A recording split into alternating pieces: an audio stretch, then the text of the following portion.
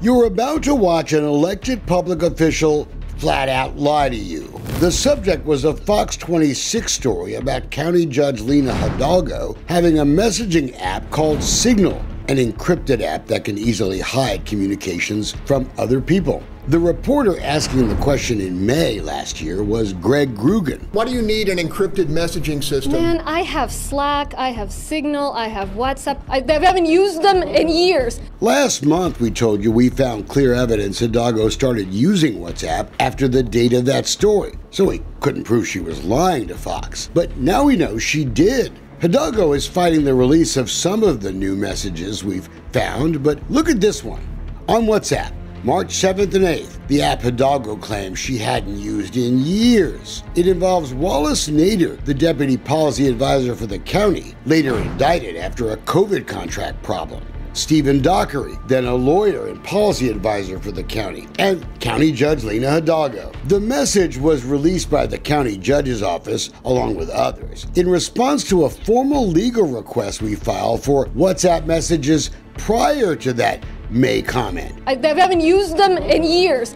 They're talking to these folks for 2 days about problems with ballots in the March primary, rejected because of ID problems. And they're talking about mail-in ballots. And Isabel Longoria, who lost her job right after botching that primary election. I am submitting my resignation effective July 1st. I didn't meet my own standard, nor the standard set by Commissioner's Court.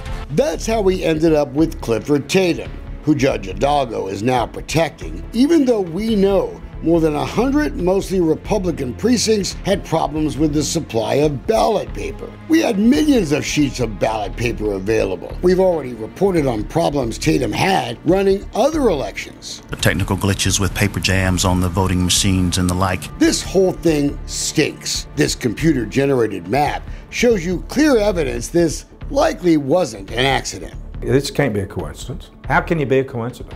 It looks more like a targeted attempt to suppress Republican voters, mostly on the West Side. Regardless, the public has a right to know immediately what Clifford Tatum was doing on Election Day and what he wasn't.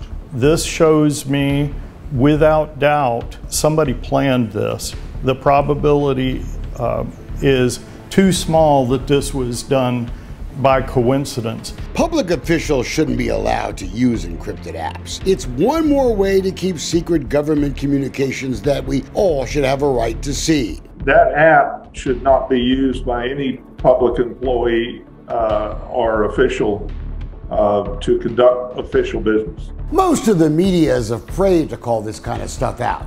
We're not. Judge, hiding election records is the real threat to our democracy. It's time to come clean.